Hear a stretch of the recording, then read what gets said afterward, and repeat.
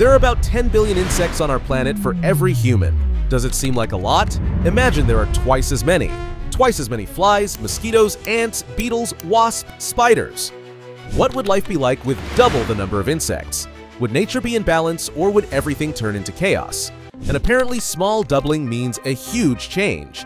What if every insect alive today had a twin? That's trillions more. More swarms, more larvae, more presence.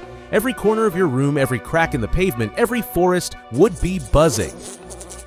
You wouldn't be able to open a window without something flying in. An insect spray? It'd probably run out in a single day. Mosquitoes, now even more dangerous. Mosquitoes transmit serious diseases, malaria, Zika, dengue. What if there are twice as many? The number of cases doubles, or worse.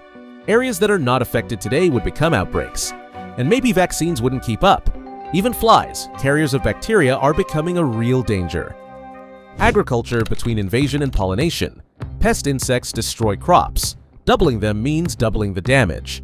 But pollinators, like bees and butterflies, are twice as active. Flowers develop better and fruits become more numerous. Some regions would experience a real agricultural revolution. It all depends on the balance. Do we have double the bees? Good. But double the wasps, beetles, grasshoppers? Not so good. Nature is reorganizing. Food chains are changing. Birds, bats, frogs, they all feed on insects. If they have more food, they have a better chance of surviving and reproducing. But that doesn't automatically mean balance.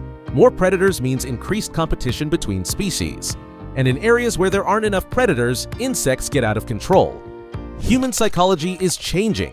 Insects are becoming a constant source of anxiety. Many people have insect phobias. Now imagine you can't avoid them anymore. Not in the bathroom, not in the car, not on vacation. When insects are everywhere, they become a source of daily stress. Insects, friends or threats? In the short term, a doubling of insects would be chaos. But humans adapt, and so does nature. In 10, 20, or 50 years, we might see insects, not as a threat, but as a resource. A silent but vital cohabitant. What we choose to do with them is up to us. How would you live in a world where insects were everywhere twice as many? Tell me in the comments, would you be afraid, or would you find a way to live with them? Subscribe for more episodes of the Life Without series. Until next time, look around you more carefully. Insects are already everywhere. We're just ignoring them.